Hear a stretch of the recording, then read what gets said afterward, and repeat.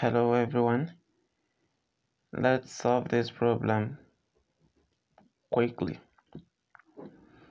We have x to the power of 1 over 2 equal to 2 to the power of 3 minus x.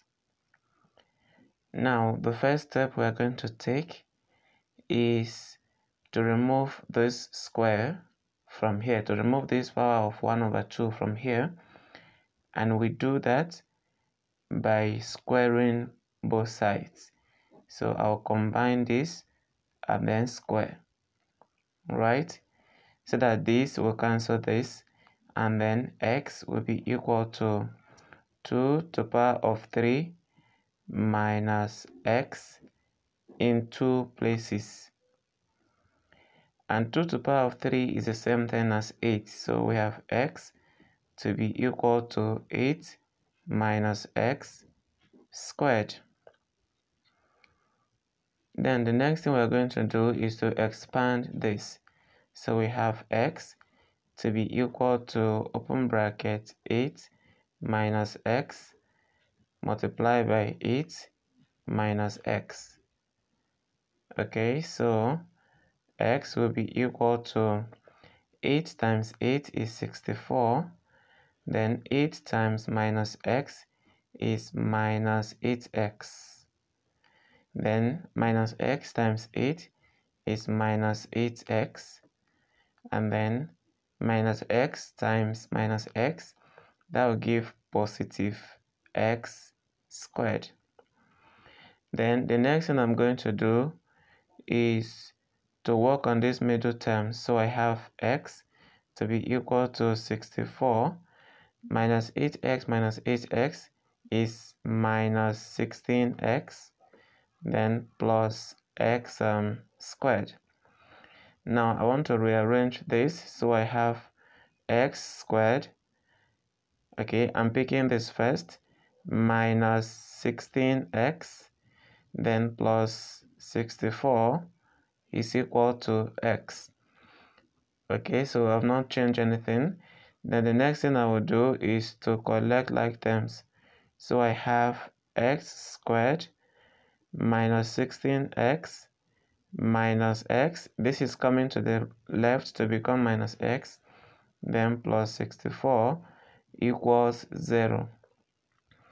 Then the next thing I will do is x squared. Then I have minus 16x minus x. Okay, so that will give us minus 17x, then plus 64 equal to 0. And now we have a quadratic equation that we can solve. We are going to solve this quadratic equation using our general formula method that says x is equal to positive, okay, negative b, positive or negative, square root of b squared minus 4ac all over 2a. And according to this equation, our a is 1 because that's the coefficient of x squared. Then our b is minus 17, that is the coefficient of x, and our c is the constant, which is 64. Okay, and now the next thing to be done is to put all of this into this equation. So x will be equal to, minus b now becomes minus 17. Okay, that is for this minus b. Then I have plus or minus, open bracket, b squared will now be minus 17 squared, and you must have this in bracket. Then minus, we have 4 times a is 1, and then c is 64. Then all of this will be over 2 multiplied by 1. Okay, now let's continue. We are going to have x to be equal to negative is positive, then positive or negative, okay, minus 17 squared will give us 289. Then I have minus, on this side I have 4 times 1 times 64, okay, and that will give us 256. So I'll write 256 over here, and then this is over 2, okay. And then if I take a step further, x will be equal to 17, positive or negative. Then I have 289 minus 256, and it's giving us 33. Okay, so this will be over 2, right?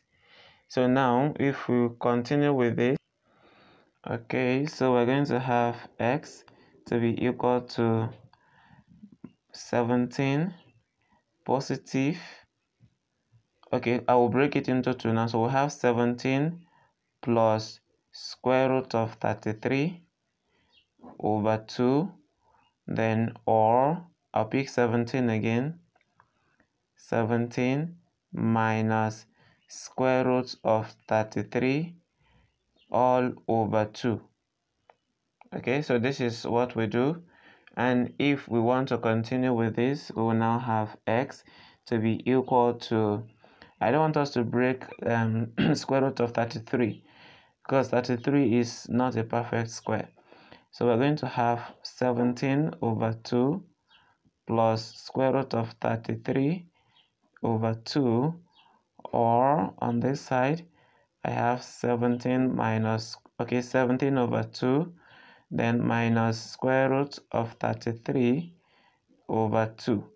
This is negative. So this will be the two roots of x in that equation. Thank you for watching.